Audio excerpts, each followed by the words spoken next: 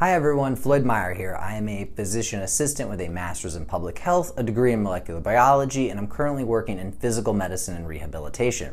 Today we're going to be continuing our series on resilience, which is the ability to remain well, recover, and even thrive in the face of adversity. This week we're going to be discussing nutrition and how your overall nutrient status and whether you're overweight or obese is now more important than ever post-COVID. Everyone knows that maintaining a healthy weight is going to decrease your risk of a multitude of different diseases, but most of those diseases are chronic and they take decades for any symptoms to appear. And this is one reason why so many people will discount the effects of being overweight and obese, because they don't notice these negative consequences until they have been overweight or obese for many, many years. But now with COVID spreading throughout the United States, being overweight and obese can cause serious consequences right now. In fact, multiple studies are now being published showing increased requirements of ICU admissions in individuals with obesity, meaning they have a BMI of greater than 30. And this effect is present even in young, quote-unquote, healthy individuals. So one such article, which was posted in Clinical Infectious Disease, looked at data from COVID-positive patients who went to a hospital in New York City, and they showed that those individuals with a BMI of greater than 30 were more than 2 times more likely to be admitted to acute and critical care, respectively, compared to individuals with a BMI of less than 30. And then another study showed that 77% of nearly 17,000 people who were hospitalized with COVID-19 were overweight and obese. This is a huge reason why the United States has been hit so much harder than most other countries, is because we have such a high proportion of people that are overweight and obese. In fact, the most recent data that's coming out is actually showing that about 40% of United States adults are overweight or obese. You know, that's nearly half of our population that is now at more than 2 times the risk of needing intensive care compared to other people who have a BMI of less than 30. So if you are overweight or obese, where should you start? Should you just crash diet and try and lose the weight really quickly? Well, thankfully, the answer is no.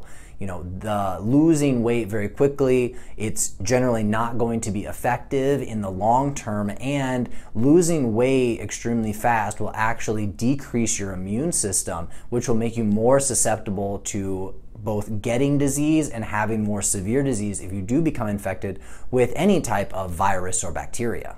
So what I generally recommend for people is to start with controlling your portion sizes. So using a portion control guide like the one that was made by Precision Nutrition, which is an excellent resource for multiple things nutrition related, it's going to take all of the guesswork out of your meal planning, and it's going to remove the barrier that could be present with calorie counting. Some people, calorie counting can work very, very well, but for a lot of other people, it can be extremely difficult and it can be a barrier to them actually losing weight. So as you can see in this graphic, it's all going to be guided by your hand size, which makes it super easy to measure your meals. And the nice thing is that generally your hand size is going to be correlated with your body size, making your portions individualized to your body.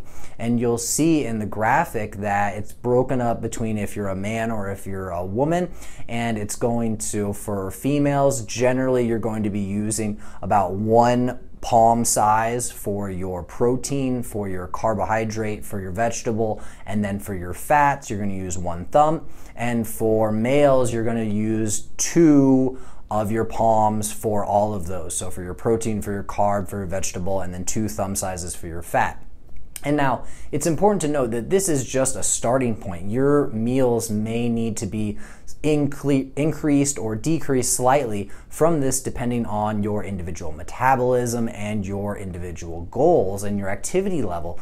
But at least having somewhere that you can start and have some consistency, it's going to allow you to much more easily make changes when they need to be. So if you are not losing weight or you're not losing as much weight as you would like to, an easy thing you could do would be to decrease either the carbohydrate or the fat portion of your meals. So if you were a male instead and you are not losing as much weight as you would like to, an easy thing is to just have 1 cupful of the carbohydrate portion or 1 thumb of the fat for each of your meals instead of the regular 2, and then do that for a couple of weeks to months and then see how you are doing. And you're constantly reevaluating, because in general, your portion sizes are not going to remain static. They're going to change based off of how your life changes, based off of if you start playing a new sport, based off of, if you start a new exercise program or things like that. All of that is going to impact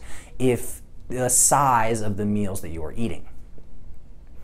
So in the coming weeks, we're going to be diving a lot deeper into nutrition. We're going to be discussing how nutrition affects your overall resilience. We're going to be discussing your micronutrient status. We're going to be discussing fasting. We're going to be discussing hydration. So stay tuned for that. So I hope this has been helpful. If this resonated with you, please share it with your friends and family. Make sure that you are subscribing and following for more of this content. If you guys have any questions, make sure you leave them in the comments below. So again, this is Floyd Meyer. Have a great day.